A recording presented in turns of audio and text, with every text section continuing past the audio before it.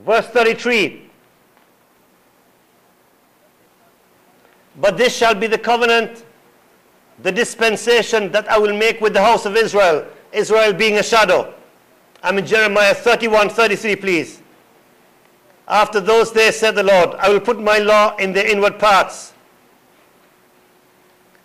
He would declare to us, this is the new dispensation. It was described in the Hebrew writings. It was available from before the time of Abraham.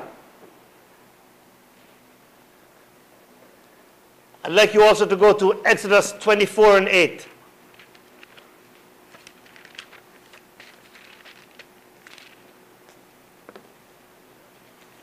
Exodus in the Hebrew writings 24:8, please. And Moses took the blood and sprinkled it on the people and said, behold the blood of the dispensation which the Lord had made with you concerning all these declarations, all these things that he had declared to them. The dispensation was available from then. I want you to go back to Matthew 26 with me, please.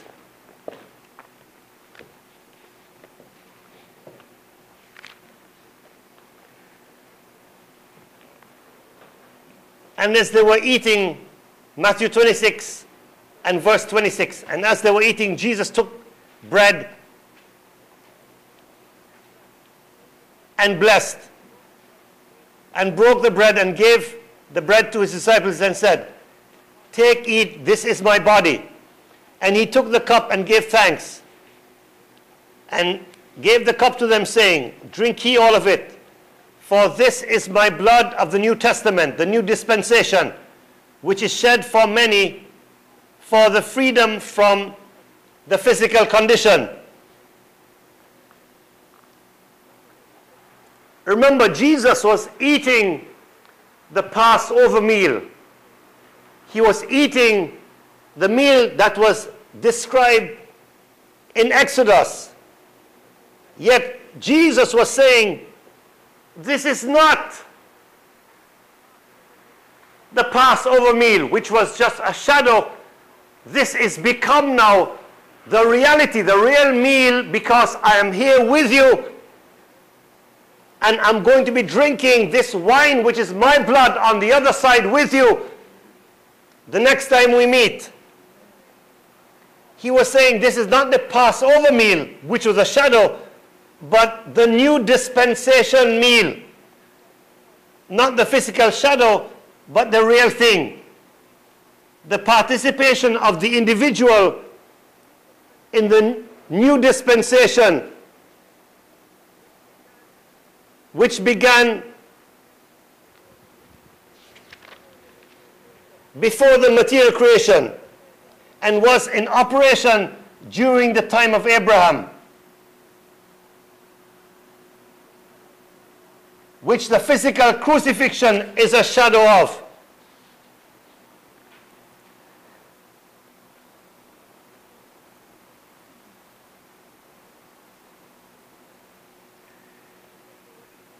It's as if they were eating a meal of Christ. It was also a shadow of Christ, of eating and drinking Christ.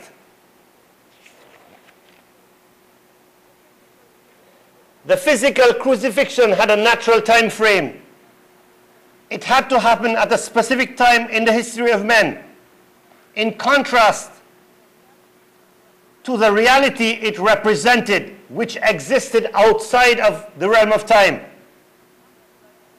which happened like all things that shadows represent in the realm of no time. Therefore, it was already there before the physical creation.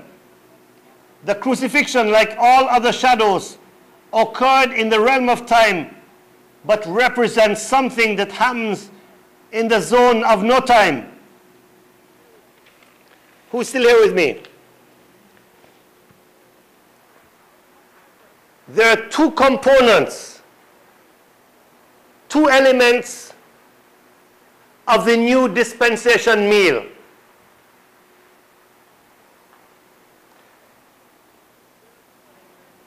There are two elements to the lamb: the meat, the flesh of the lamb, and the blood on the doorposts. Exodus 12. The bread and wine of the Last Supper. Matthew 26. The body and blood of the Lamb, Christ. The flesh and blood of Jesus, John 6:54. These two components make up the new dispensation meal. These two elements are associated, are linked. You cannot separate them. If you have one, you have the other. And we were always instructed by the Lord to eat his body and drink his blood. And this indicated the association between the shedding of glory by Christ and the spiritual works that followed the shedding of glory by Christ. Who's still here with me, please? Because we're getting to the heart of the teaching. And you need to prick up your ears. Christ shed his glory at the beginning of the age of the prototype, while he remained in union with the Father in the first age. He did this in order to experience our weaknesses in preparation for the spiritual creation which would take place in the age of spiritual creation, the Rima age. The purpose for Christ shedding his glory was so that he could become our prototype in the age of the prototype. That was one. The second one is, and our creator in the age of spiritual creation. 3, so that he could later become our deliverer when he connected us to that creation as we existed in this realm. Accessing the Rima works through the spiritual connection also means that we have accessed the actual suffering of Christ, the shedding of glory. Accessing the Rima works by a spiritual connection also means that we access the reality represented by the shadow of the Lord's blood used in Hebrews 9:14. When we access the blood, the shedding of glory by Christ, it is because we have accessed the spiritual works of Christ of the Rima age. It is through a spiritual connection to the spiritual works of the Rima age that we access, that we are united with the shedding of glory by Christ. It goes without saying that we could not be connected to God in glory because we would be consumed. That is why Christ had to shed his glory. And this is why the spiritual work of Christ is linked, is related, is joined to the suffering of Christ in him having to shed his glory. That is why he always said, eat my body and drink my blood. Eat my flesh and drink my blood. It was the bread and the wine together, never separate.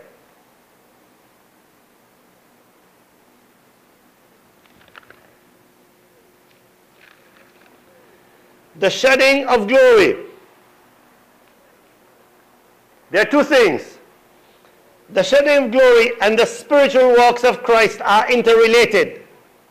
He had to shed his glory in order to do the works. He couldn't do the works if he had not shed his glory. Therefore, he shed his glory so that he could begin the process that ended with our spiritual creation.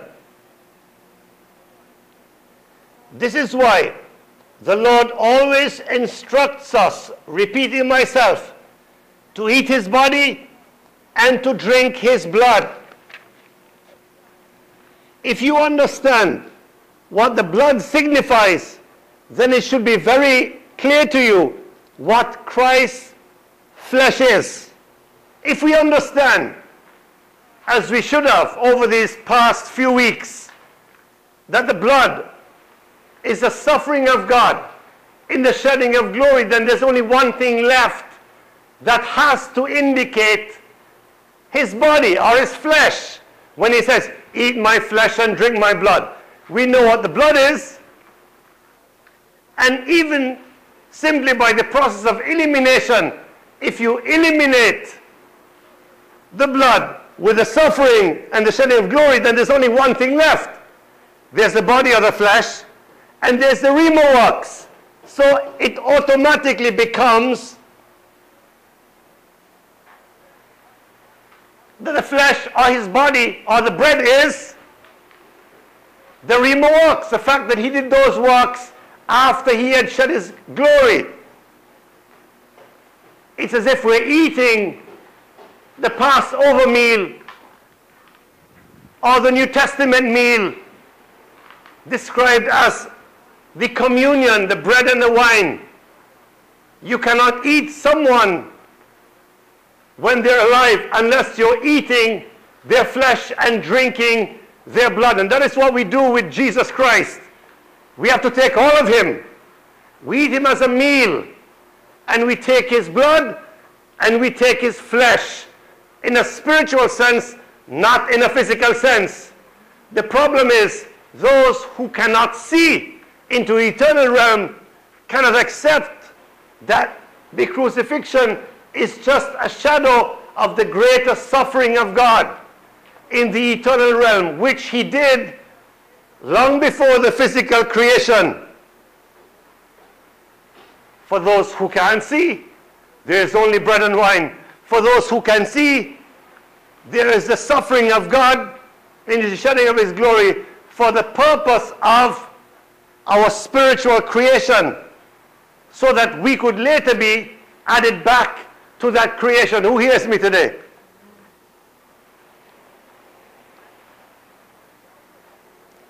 It should be obvious to you. It should have been clear to you all along what the bread signifies, what the flesh signifies, what the body of Christ signifies. It signifies the spiritual works that Christ did in the age of spiritual creation, in a collateral process that ended in our spiritual creation. Why? Why did he do it? So that when we are planted in this physical realm, he could connect us to that spiritual creation, because that was his plan. That was his way to deliver us from our carnal condition, from our physical condition, from the state that God calls lack of righteousness, falling short of the glory of God.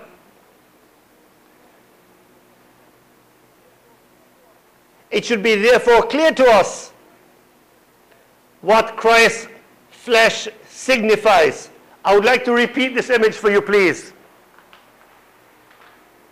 We are eating Christ while he is alive, and he is full of blood. There's blood in his body, and when we partake of his flesh, the blood is in it. When we are spiritually connected by Jesus Christ to the individual rhema work, to the single work that he filters knowledge of to us, that we submit to, when we are connected to that one work and we are connected to Jesus Christ, that is only possible because he is in a state of suffering as the suffering servant of himself, God. You can't be connected to suffering without a connection to the works. You can't tell me you understand part of the suffering of God if you don't understand the spiritual works that he connected you to in order to heal us, in order to deliver us from our physical condition. Now, there must be in the Bible somewhere proof of what I'm saying, because you know we're going to need carnal proof. You know that we're going to need physical evidence to back up what I'm saying. So where is there evidence to indicate that the bread, the flesh, or the body is in fact the rhema works? Is there any verse that shed lights on this issue? Of course there is. Do you think our Father would leave us without protection to the lame? Matthew 4:4. That's the first one. This is what we've come for here this morning. So please don't miss it.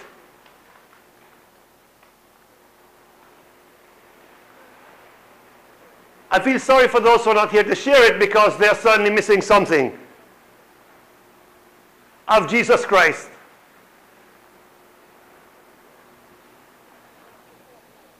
It says in Matthew 4:4, it is written, man shall not live by bread alone, but by every, all or each, rhema that proceeds from God, in the manner of men, speaking in terms that the carnal mind can understand, that proceeded out of the mouth of God. We know that God does not have a mouth, and that he is not a man that he should have a mouth. It's speaking of language, the communication that is sent to us by God. How? In the person of Jesus Christ. Jesus is the one who comes to us to save us, to deliver us. Who is still here? There are a couple of things that I need you to see for yourself.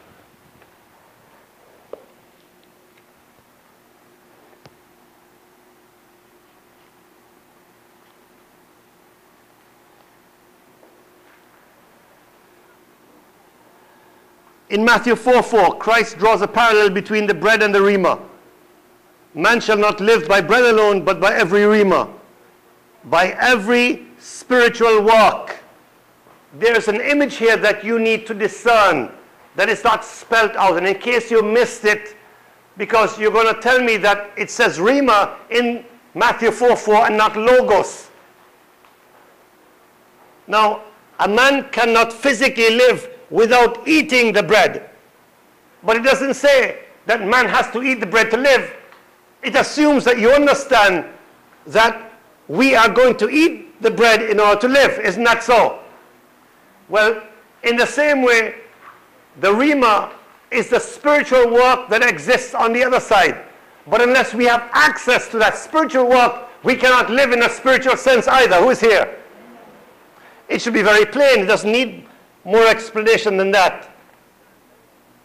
You need to understand that the rhema is in essence declaring to us that without the logos, without our spiritual connection to that spiritual work that exists in the eternal realm, that we don't have a chance of this spiritual life that Jesus is offering to us in himself.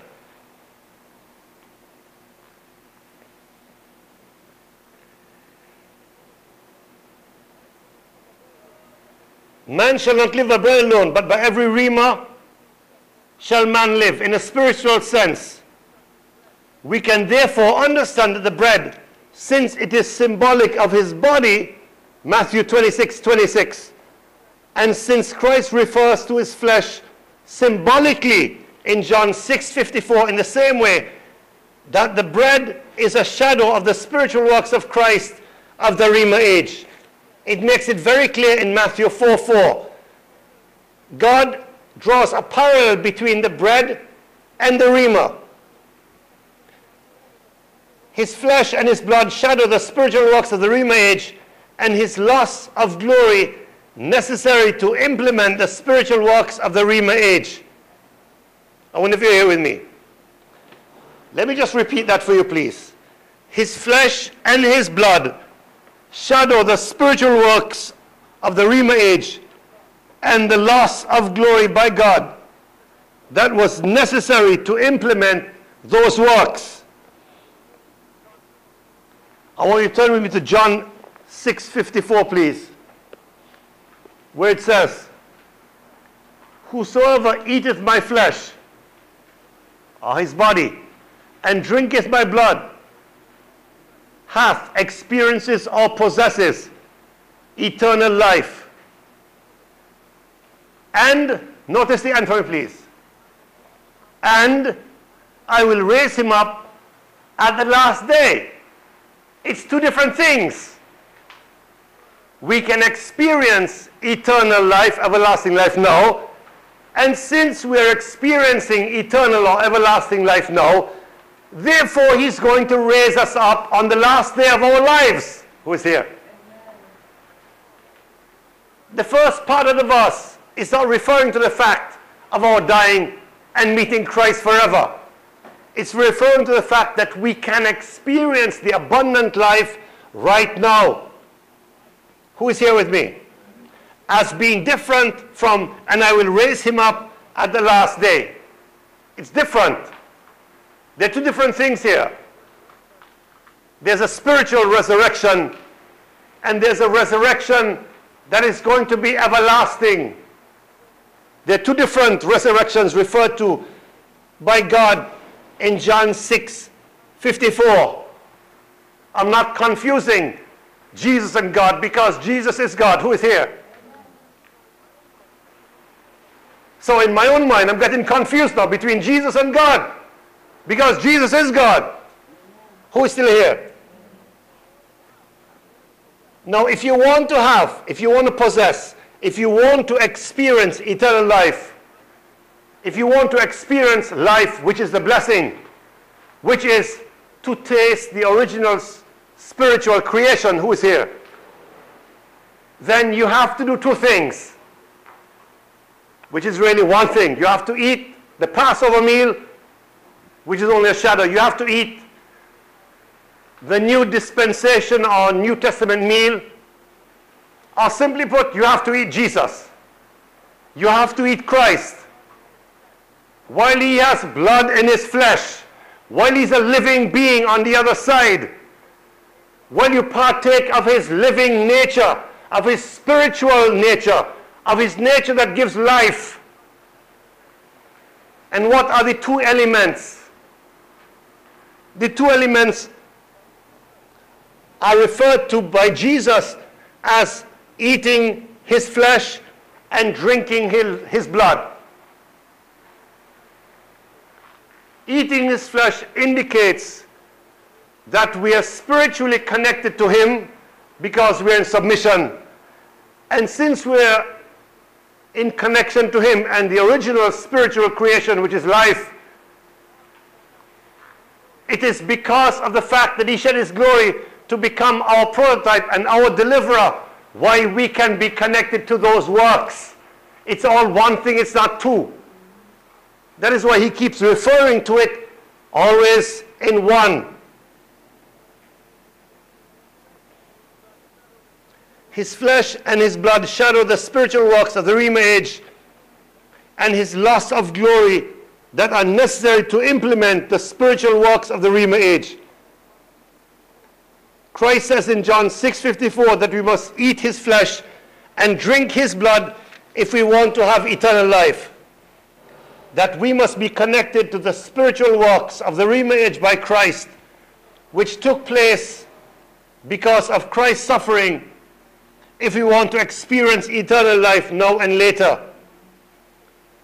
If you look at John 6:53, please, where it says, "Then Jesus said unto them, Verily, verily, I say unto you, except or unless ye eat the flesh of the Son of Man and drink his blood, ye have no life in you." If you want to experience the abundant life, just in case we missed it in 6:54, it is repeated in 6:53. It's very plain. It's right there. You should not and you cannot miss it. Unless you eat of the flesh of the Son of Man and drink his blood, ye have no life in you. You do not taste eternal life. You do not know what the abundant life is.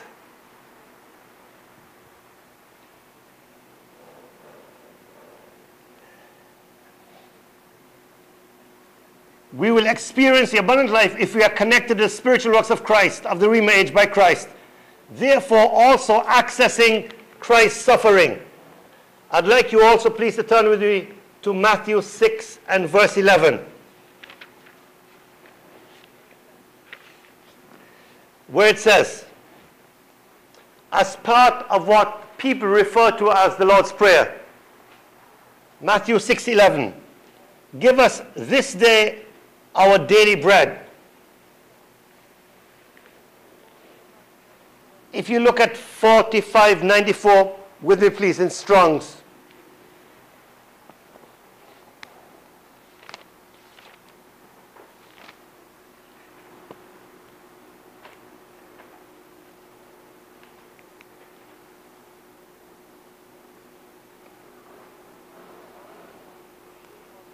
It's on this day or night, current or just past. Generally now, at present, hitherto. Who sees all of that, please?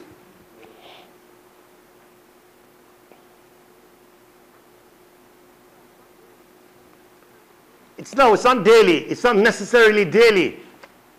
You can translate it. But we're not asking for daily bread this day. We're asking for what we need now, always in the present. What are we asking for? What's been referred to as daily. 1967 in Strong's, please.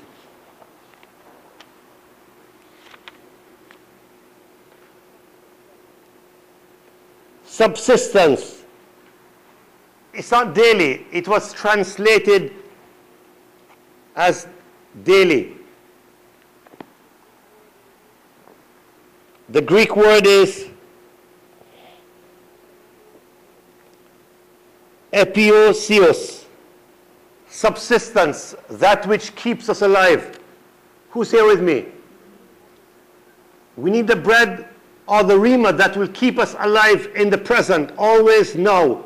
We need to be seeking this spiritual connection to those spiritual works of the rhema age so that we can be kept alive. Alive as in the abundant life, as in alive in the spiritual ages, alive as in alive through the experience of our true selves and being conscious or aware of our real selves. Alive through the experience of the original spiritual creation in Christ.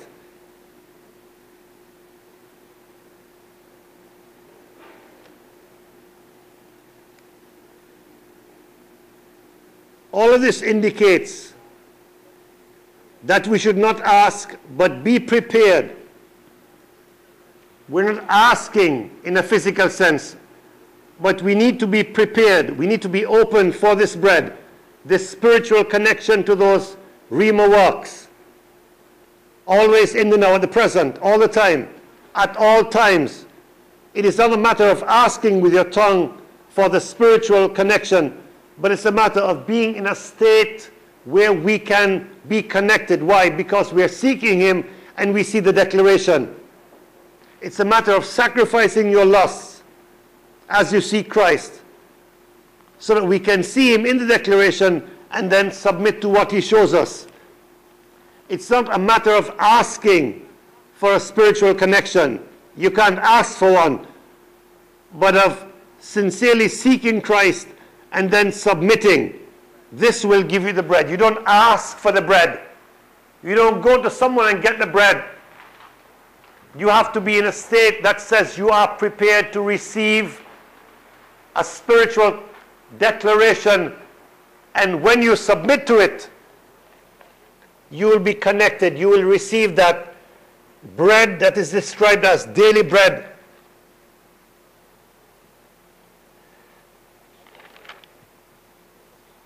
I wonder if you're there with me. It's not about asking for the bread that's going to keep us alive. It's not about asking with our mouths.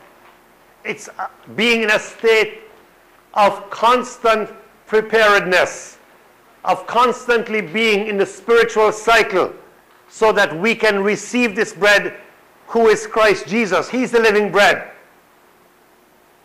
Who's here?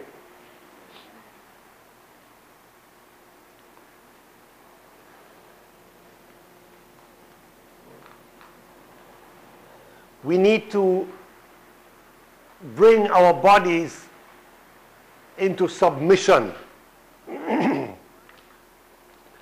We need to have our minds and our bodies in submission. Do you know what that means? It means to struggle with yourself, with your tongue, with your heart, and with your mind, to take yourself away from the things that are damaging to you and taking yourself towards Christ Jesus so that he can deliver you, because he is the deliverer himself. No one else can deliver you. And what we are seeking is this subsistence rhema, the spiritual works that keep us alive in the eternal realm. We need to continually function in the things that exist on the other side because we are submissive to God by the things that he has shown us in himself in a spiritual sense. We need this subsistence bread. We need it.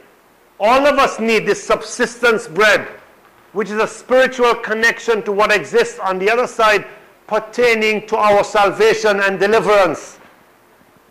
If you don't receive the living bread, who is Jesus Christ, if you don't receive the bread that keeps you alive in a spiritual sense, you are dead in yourself and in your own capabilities, and you have no chance at overcoming your lust or your physical condition. All you need to do is approach Jesus Christ by sincerely and honestly seeking him. Never mind about what the other neighbor or brother's doing. You concentrate on your own self, bringing your own body into subjection, being able to rule over your own body rather than it being the other way around. Your lust dictating to you what your body should get involved in, or how your mind should function. You are the one to dictate to your mind the things that it ought to function in. We have a free will that's given to us by Jesus Christ once we are in the spiritual cycle. And we need to make sure that our will keeps us in line with God's will.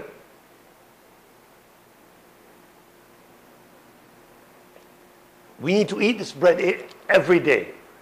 It's the subsistence bread. What is this bread? What is this bread? It's the flesh. It's the body of Jesus Christ. Not as he hung on the cross, but the spiritual works. I wonder if you're here with me. The spiritual works that Jesus Christ worked in the process in order to create us as an original spiritual creation, as a son of God. I now ask you, what is the significance to the one receiving bread and wine? That is physical.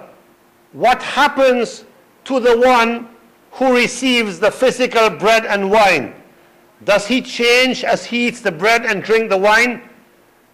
Does he experience any change as he eats the bread and drinks the wine? However, there is a change in the one who partakes of the true bread of life and of the spiritual wine. There is a true change in the one who eats the true body and the true blood of Christ. There is a true change in the one who truly partakes of the works of Christ and of the suffering of Christ. As we are connected to the original spiritual creation, we experience the reversal of nature.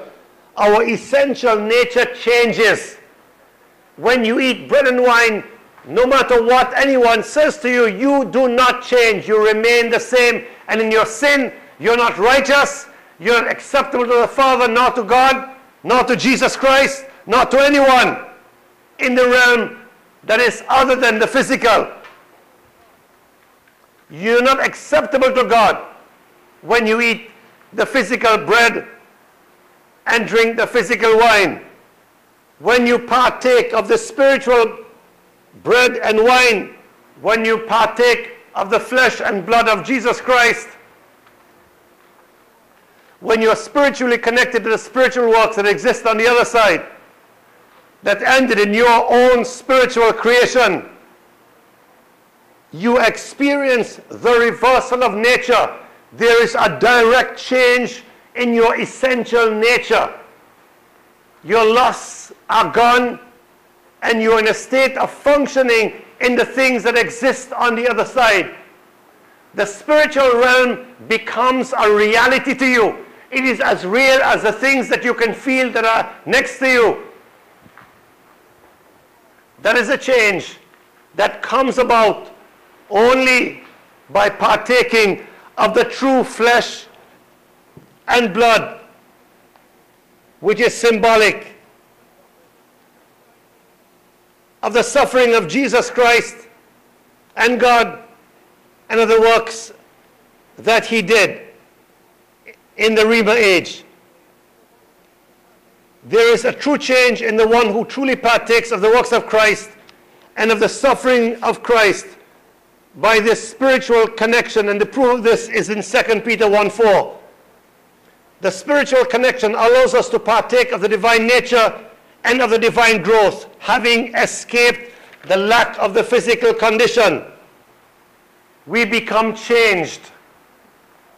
It is theoretical to you and academic until you experience this change. When you experience your connection to Jesus Christ and to the works that exist on the other side, you will feel and you will sense in your mind, in your heart, and in your body that your lusts have been obliterated. They have been erased from your condition, and that your lack has turned into increase. Your lack has turned into spiritual blessings.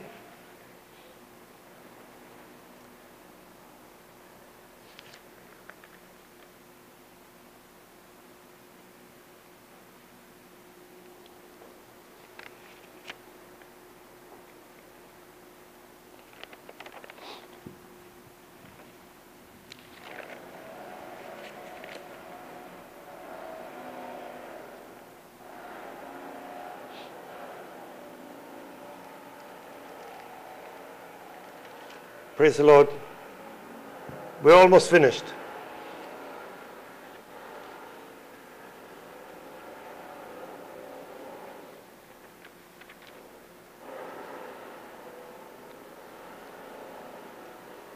Matthew 26 to 28 speaks of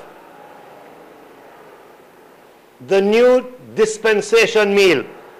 It speaks of the blood of the New Testament, which refers to the suffering of God in the shedding of glory, which was the beginning of the process of the spiritual creation that ended in our spiritual creation.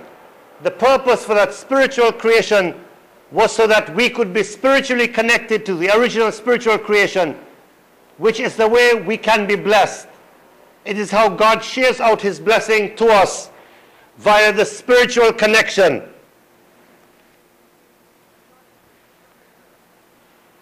The blood of the New Testament is what God had to do in order to bring into existence this new dispensation which was available to us before the physical creation. God prepared everything and laid out everything for us, for his sons, before the physical creation. Once the physical creation was brought into being, everyone who was to be saved was already created to guarantee that when we were planted in this physical existence, being sent on a mission not to stay, that we would be guaranteed our deliverance